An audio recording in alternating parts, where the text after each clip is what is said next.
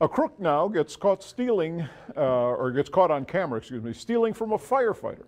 This is surveillance video showing a black SUV and a red motorcycle leaving a storage business on McCardle near Airline early Monday morning.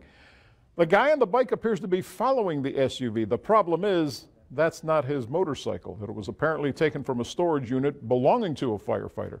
The motorcycle is rare. It's a 2002 Firefighters Edition Harley Davidson. We're told the unit was ransacked, the firefighters unit, and a brand new TV and helmet also taken. But the firefighter isn't so sure that these guys took those items as well, but he really wants his bike back. So as always, if you have any information about this crime, contact Crime Stoppers 888-TIPS.